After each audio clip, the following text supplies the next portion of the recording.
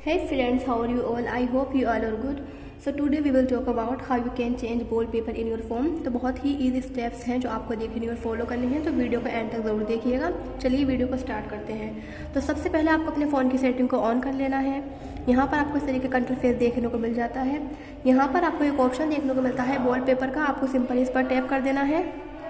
यहाँ पर आप देख सकते हैं आपको कितने सारे वॉलपेपर शो हो रहे हैं। तो यहाँ पर आपको जो पसंद हो आप अपने अकॉर्डिंग चेंज कर सकते हैं। मैं आपको एक बार करके दिखा देती हूँ इस तरीके से। यहाँ पर आपको जो पसंद है आप उस वॉलपेपर पर टैप करिए। आपको यहाँ पर एक ऑप्शन देखने को मिल जाता है अप्लाई का, आपको सिंपली इस पर टैप कर देना है। यहाँ पर आपको 3 ऑप्शन देखने को मिलते हैं, set as lock screen, set age home screen, set both. तो मैं यहाँ पर सेट बोथ पर कर रही हूँ, कीप ऑन। तो आप देख सकते हैं वॉलपेपर अप्लाइड।